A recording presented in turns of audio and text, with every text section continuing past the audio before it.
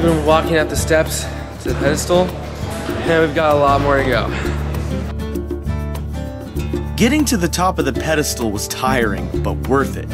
It took about a half an hour of walking upstairs, but it's one of those times where you don't really even think about it. We're at the top of the pedestal of the Statue of Liberty.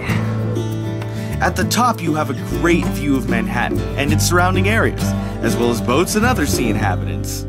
It's a boat that's also a taxi. After a fantastic tour of the statue and the view, we leave the Statue of Liberty and head towards Ellis Island, our next stop.